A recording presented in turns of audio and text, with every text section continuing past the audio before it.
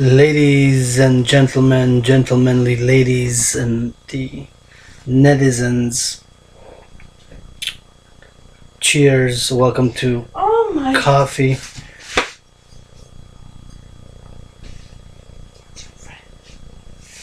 with Dragon.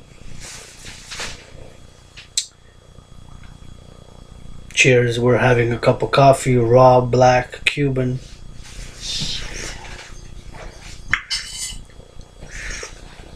And today we want to discuss shopping on a budget, shopping when in a financially precarious situation, and living on a budget and buying and stuff like that.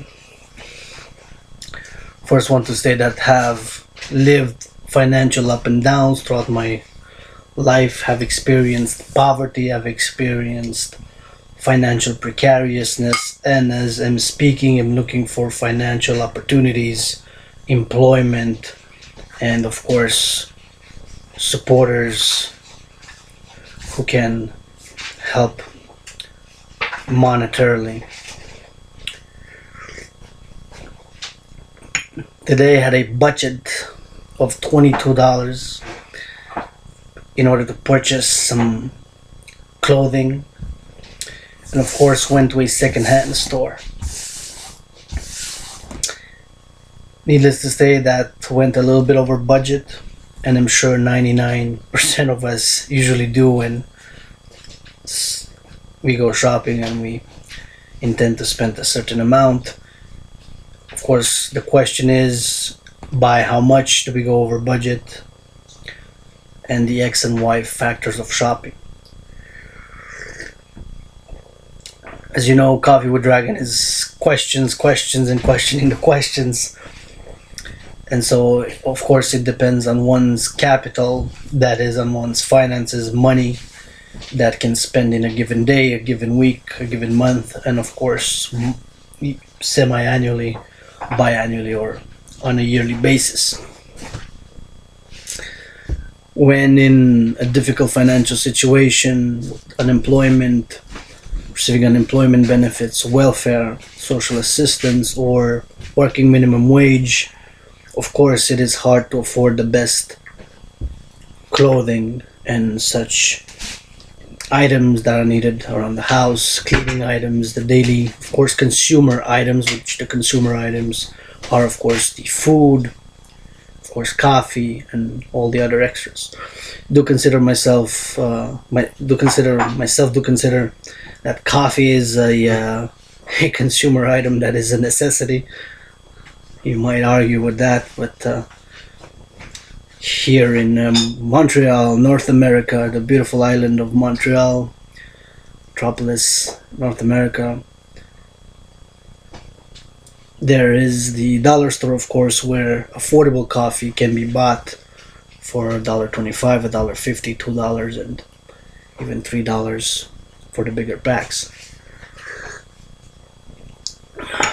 As I've stated, I have experienced financial up and downs throughout my life, and now the present moment do live in I would say poverty, financial precariousness, and looking for employment and other financial opportunities. And of course, any contribution that you can give may it be returned to you threefold in kind for continuing the me to post videos of coffee and discuss, of course, topics of the day, topics of the past, social, political, economic, financial, emotional, spiritual, and scientific.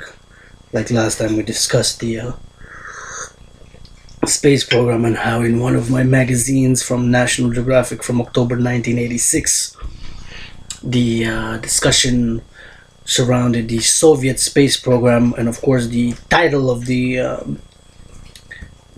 article was "Do the Soviets have the Soviets won in space?" And of course, it details the extensiveness of the Soviet space program, which of course was very extensive, very well funded for more than 3 decades, and how they launched at one point for a few years 40 times at one point, I believe. So I'm gonna double check the facts. More rockets than the Americans, of course. This was back in the 70s and 80s, of course. So that was last topic. This topic, again, so I do not digress too much. Living on a budget. Let's pose a few questions. The most difficult thing when you're on a budget is, of course, that you cannot afford everything that you desire. You, of course, can afford perhaps everything that you need, but not necessarily everything that you want. If we can summarize how financial life and financial situation is when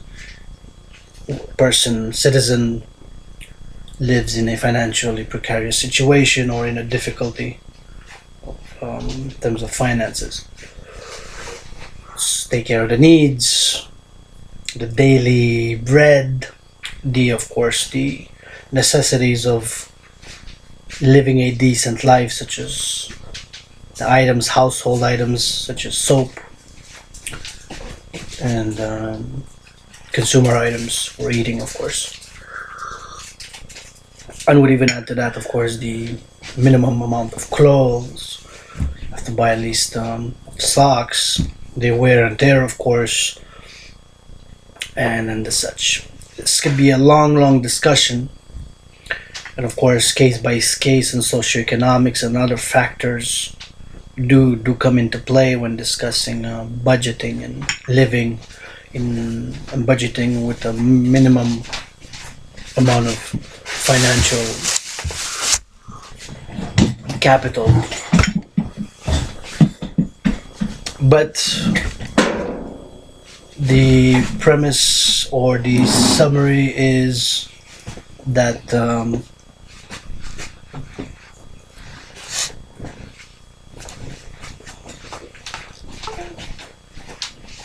we do tend to overspend. Another factor, of course, which comes into play is debt. And specifically, debt really is not bad in itself. However, what is negative for a person, especially one who's not wealthy, living in a financially difficult situation, working minimum wage, not making, even middle class people nowadays, of course, more and more since the financial crisis, of course, and of course, brothers and sisters, whether you could negate or accord this fact or not, but since the financial crisis when started in late July 2007, and it aggravated in 2008 with the bailout of the banks and the panic and the wiping out of trillions of dollars, of course, by the toxic financial instruments which were sold on the market to not savvy and not knowledgeable real average Joe investors, low income and middle income, who had really no idea what they were investing in. And of course, these were toxic financial instruments, which were called the CDOs, the collateralized debt obligation, which were in short the selling of bad debt that people had on their mortgages, that millions of mortgages were given out without proper responsibility from the financial institutions and banks and other minor, medium and major players. We'll not digress into that, but just to make a link that the middle class was affected severely, at least in North America and throughout the Western world.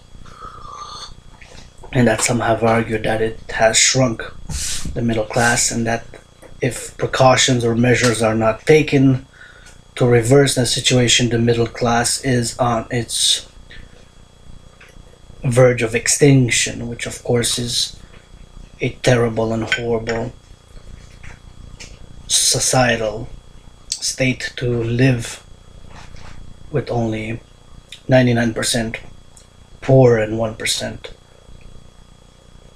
owners and wealthy plutocrats. So that is pretty dystopic. Some go as far as to say that it's happening, and that do leave it up for discussion. Open question. Question is solutions. What can we do about it?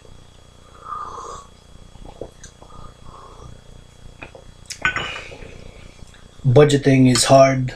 It's not easy, but if one can follow just certain guidelines or certain premises, if you will, or certain principles. Say, well, this is what I have. I'm not going to go into debt, because not necessarily debt, like we said, is bad or negative. But if we do end up paying interest of whatever percent on that debt, then of course that takes from the wealth, from the capital, which we would be able to spend on consumer goods, on clothes, food, rent, and other such items, of course. So debt credit, I'm a fierce advocate of regulated interested credit, and will not go into that theory, which I've written several years ago. But credit in itself is very good and can lift people out of poverty, even people to start a business and endeavor, entrepreneurship, or creative endeavors, which could of course lead to making a living out of it, as myself am trying, of course, to do, and millions of others, of course. But the bad part is paying, of course, too much interest, and you hear horror stories of 25% interest and such, or well, not going into the compound interest, because that is a crime against humanity and civilization, in my opinion. But anyways, there's of course elements to that as well. So my question is budgeting. Do you stick to a budget? Do you have a budget? What are the principles of a budget? How do you devise a budget? Myself can say simply, one can divide it into two basic elements. The basic necessities: one, rent, if you have to pay electricity or whatever, food items and clothes for weekly, monthly, or by 2 months, 3 months, or a whole year. Usually monthly, let's say rent and food. You can make an estimation, and then you have a budget, and then you have the extra. So really, if you're operating just for yourself as an individual, as a household, it can really be divided into two, with an extra additional third aspect or of the budget, which could be extra expenditures, or it could actually be extra additional income. Something happens, you did something unexpected, you receive a check, or you get a debt which you loaned to a friend 7 years ago, and he remembered that he owed you $100, or you win the lotto $100, and of course it adds to your capital. Part 1, budget. Coffee with Dragon. Your brother, your sister, world citizen. Unemployed at the moment, healing. Join us in our other endeavors. World Citizens Gym Public Poetry Project.